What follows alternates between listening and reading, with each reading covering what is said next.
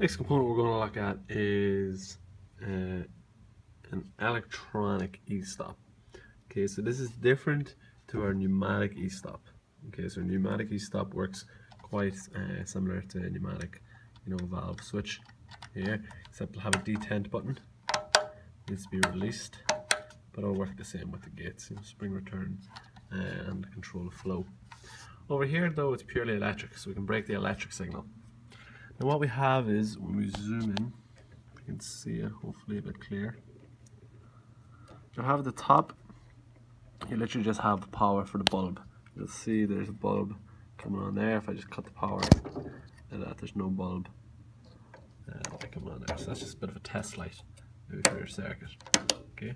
Again, it operates in the detent and it can be wired normally open or normally closed, which hopefully we can see from in here. Okay, there we go.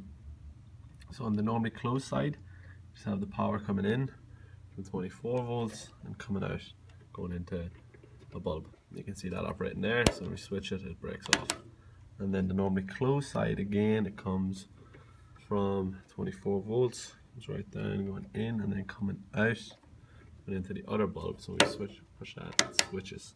You can see the normally open and normally closed contacts there, and the relay went inside it. And that can be used as your e-stop.